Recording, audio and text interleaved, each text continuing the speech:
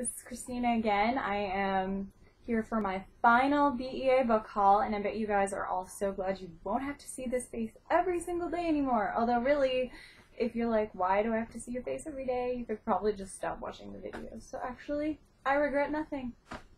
Nothing at all. So, I have the last of my books here for you, and they come from Hachette book group and Scholastic, and then the rest of them are just, they were one-offs for the most part. There might be one that has two, I don't really know. I think they're one-offs though. So I'm going to start with Hachette. First off, from their little brown imprint, The Coldest Girl in Cold Town by Holly Black, which the blurb actually sounds really interesting because apparently one morning after a perfectly ordinary party, Tana wakes up surrounded by corpses. And right there, I am curious to find out what happens in this book. That's all it really took. So, I'm hoping this is awesome. The early reviews I've been seeing seem like it's creepy and fun. So, excited for that. And then from Red Hook, The Twins by Saskia Sargensen. I really don't know much about this. There's not much of a blurb on it. So, all it says is an astonishing novel about the bond between twins and the secrets we all carry with us. And the tagline says they were inseparable until an innocent mistake twined them apart. All I know is that I'm kind of creeped out by this cover, even though it's all like happy and sunshiny. So I don't know, but Ellen, who works at Orbit, told me that it was good. So I am willing to give it a try. Another one that I don't really know anything about, this one is an Orbit title. I tend to really like Orbit titles, that's why I have 3. Is Shaman by Kim Stanley Robinson. And all I know is that she got a lot of praise for her book 2312 that came out last year. I didn't request it because it was so long. But this really doesn't tell me anything about what the book is about. It says, the powerful, thrilling, and heartbreaking story of one young man's journey into adulthood and an awe-inspiring vision of how we lived 30,000 years ago. So I guess it's about the past. That's all I've got for you. Alright, also from Orbit, Charming by Elliot James. And this one, fairy tales, and he's apparently not your average Prince Charming, which is good because your average Prince Charming is really boring. So, I'm hoping that will be hilarious. I read the first page and it was pretty funny, so I hope that continues. And then the one that I'm most excited about from Hachette, Parasite by Mira Grant, who in my mind can do no wrong, and I really hope that's borne out because the first 2 books in the Newsflesh trilogy are on the top of my favorite books list forever. They are just so incredibly good, and if you hated them, I don't know if we can be friends. Or we can, but you need to not tell me why you hate them because they mean a lot to me. The third one is also very good, but not quite as perfect as the other 2. Oh, Percy, you want to come? Come here, baby. Come here, baby. Oh, don't hide. Don't hide. Come hang out with your mom. Yes, you're a good baby. So this is my cat. Alright, moving into Scholastic titles. I can't hold it up as close, but this one isn't pretty anyway. Gorgeous by Paul Rudnick. This actually just came out, so I guess they had arcs left over, must be why they were giving them away.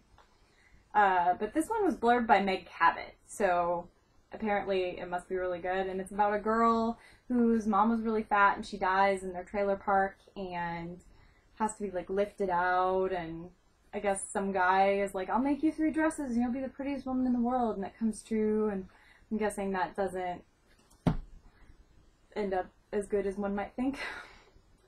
And then also from Scholastic, Inhuman by Kat Falls.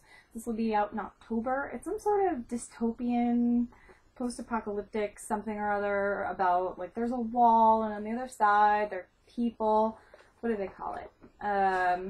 The feral zone. People have gone crazy and they are bloodthirsty savages. Yeah, it sounds pretty normal, but I couldn't resist picking it up since it was there.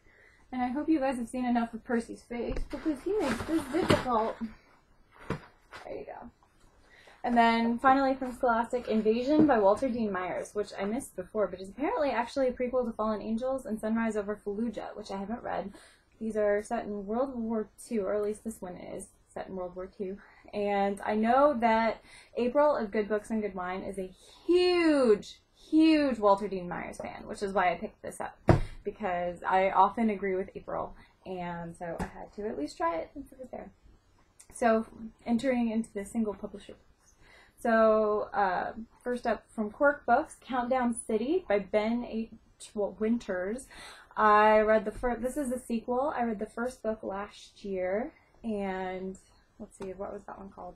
The Last Policeman, and it's pre-apocalyptic, so there's an asteroid coming that's going to collide with Earth and end the world, and everyone knows the world is ending, and so society like falls apart, and it's kind of darkly comic.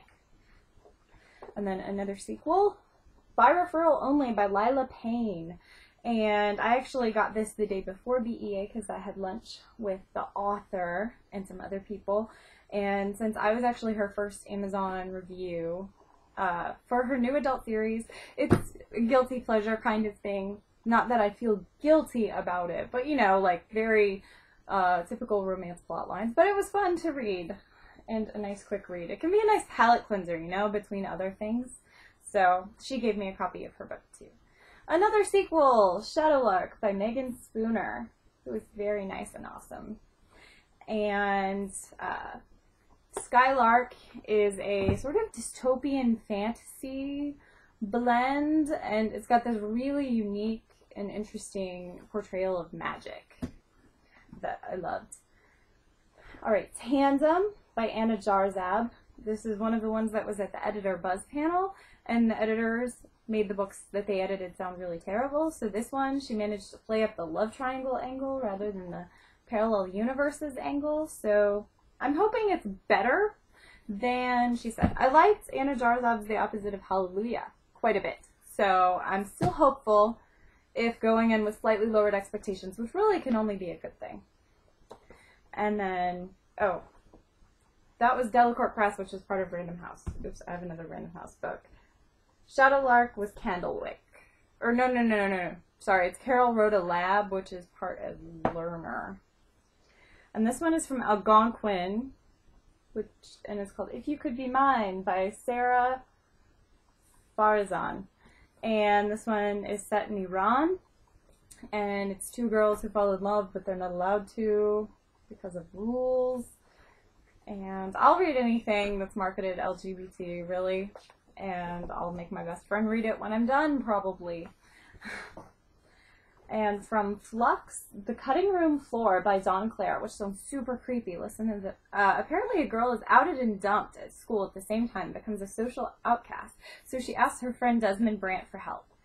What Riley doesn't know is that Dez's unrequited love for her has driven him to secretly direct her life like one of his homemade movies. By blackmailing her friends and manipulating her actions, he hopes to make Riley love him. But when Dez's schemes go too far, his web of lies threatens to destroy both of their lives. Holy crap, that sounds terrifying.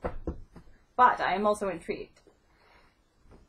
The Color of Rain by Corey McCarthy, which was, when the cover reveal came out, it was posted as Prostitutes in Space. So there was a really short line, and I was really curious. So this happened. And I'm hoping it's hilarious, like the Heart of Gold episode of Firefly. And that is from some small publisher, as is this, Stormwatcher by Maria V. Snyder. And I have liked the Maria V. Snyder books. I've read a lot, so I couldn't resist this. And it's apparently about a boy who trains rescue dogs, which is interesting. Puppies! Speaking of puppies, there goes a cat.